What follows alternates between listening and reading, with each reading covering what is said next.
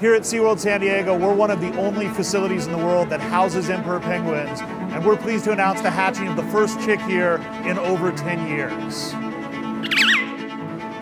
Emperor penguin eggs take 65 to 72 days to hatch.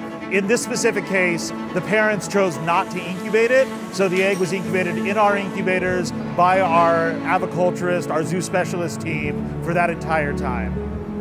Normally, the chick would start to break through the shell on its own. It's vocal, you can hear it, and the hatching process has begun. For our chick, it broke through the initial membrane, but was never able to get through the shell. After several days of no progress from this chick, we decided we needed to go in and start helping.